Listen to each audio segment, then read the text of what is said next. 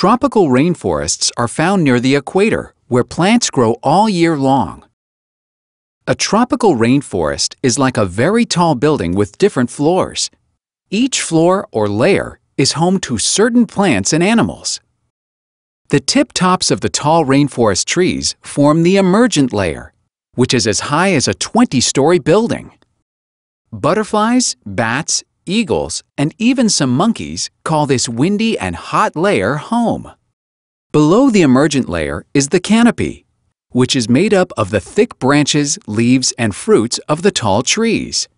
A nice breeze, glowing sunlight, and lots of food make this layer the most popular place to live in the rainforest. Closer to the ground is the understory, which has leafy bushes and the tops of small trees. The thick leaves above block out the sunlight, so it is dark and hot here. Insects hide in plant leaves, and birds hover to pollinate colorful flowers. The bottom layer is the forest floor, which is very damp and dark.